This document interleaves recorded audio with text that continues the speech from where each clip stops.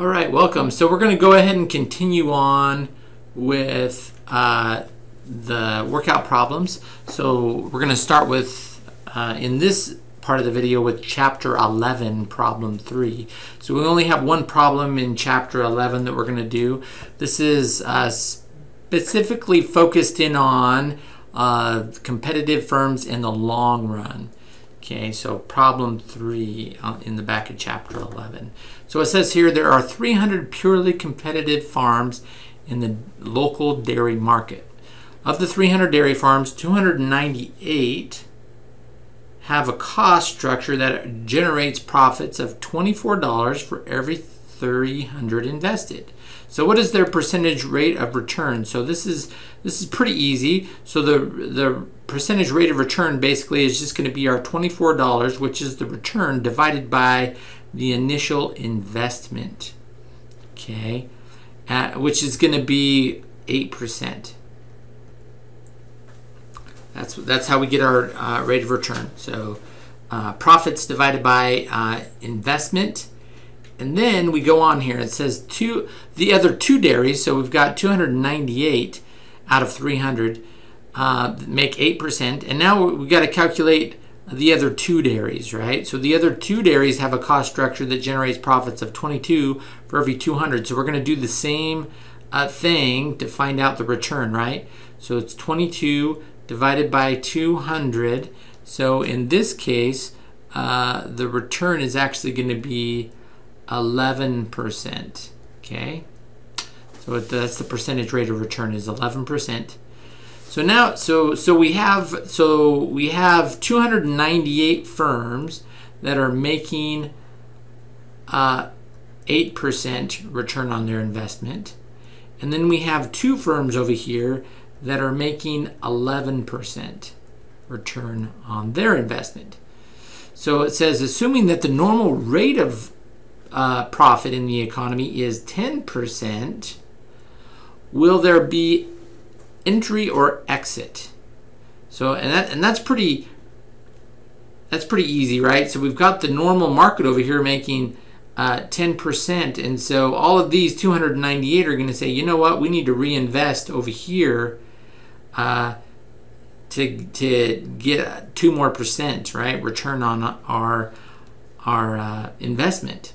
So we're definitely going to have exit, right? So we're going to have exit in the industry. And then the next one here says, will the change in the number of firms affect the two that earn $22 for every 200 invested? So the exit will not, right? So they're not going to exit. The exit will not affect the two dairies that are earning 11%. Because they're earning above normal returns. So they don't have any incentive to exit. Okay, so is it going to affect them? No, but in the long run, so here let's talk about this next one here as it continues. So what will be the rate of return earned for most firms in the industry in the long run? So here we have these two firms that are making 11%, right? And why are they making 11%? Well, that's a good question. Maybe they have a newer dairy barn. Maybe they have better feed for their cows. Maybe they have another type of just way to milk their cows. Who knows? Who knows what it is? They've got something though that's allowing them to get a better return than everybody else. But what will happen is, in the long run, firms are going to be getting out, right? So let's say these two firms remain. They're making 11%. They're supplying all the milk. What about all these people over here that are making 10%? What are they going to be looking at? They're going to be saying, okay, look over here at the dairy industry. We can be making more money if we go and invest in dairies. So there's going to be entry eventually, right? And not only will there be entry, but there will be entry, and they're going to try to match what these two dairy farms are doing. Okay, so that's what they're going to do. So what will be the rate of return earned for most firms in the industry in the long run? In the long run, this is what's going to happen is people exit, okay, so and enter, in the long run, the return will be the market rate. So it's going to drive the amount that they're able to make down. Okay, and that's just a matter of price and quantity, right? The price of milk and the quantity of milk is going to go towards the market rate, the market return, normal market return. And the next one down here is this. If firms can copy each other's technology, if they can, which in the purely competitive market we say yes, they can. Everybody has the same advantage.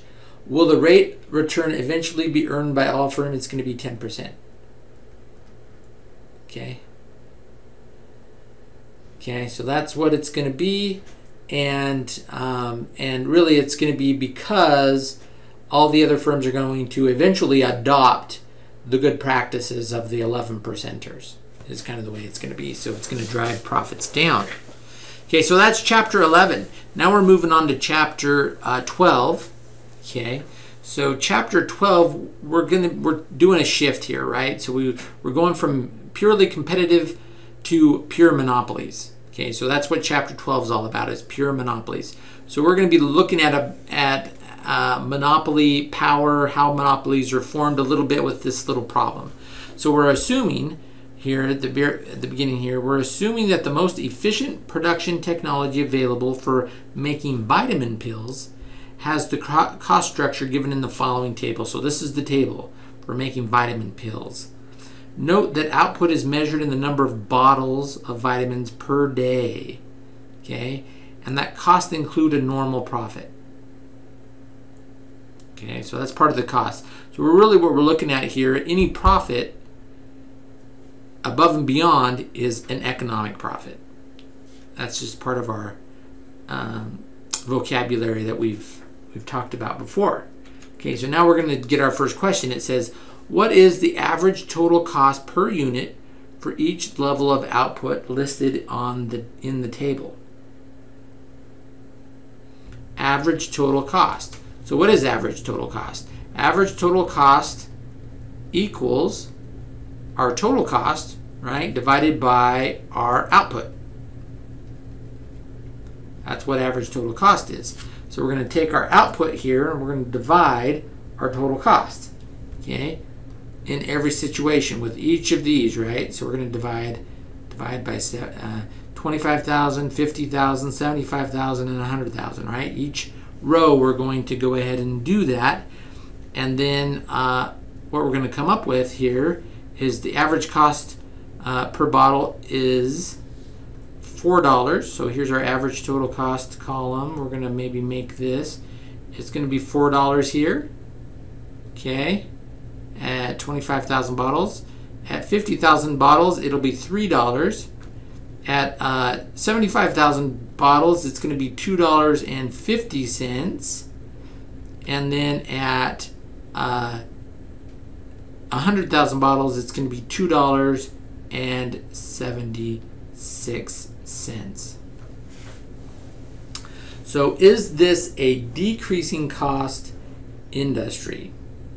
Okay, so meaning as the production goes up, does our average total cost continue to go down?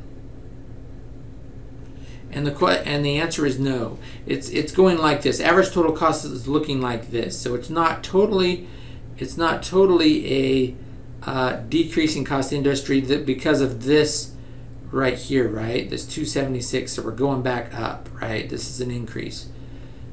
Okay, so it's not just a decreasing cost industry. And that's a no. Is it a decreasing cost industry? No. Suppose that the market price for a bottle of vitamins is $2.50, and that the total market quantity demanded is 75 million. Okay, 75 million. How many firms will there be in this industry? So here is the price, right?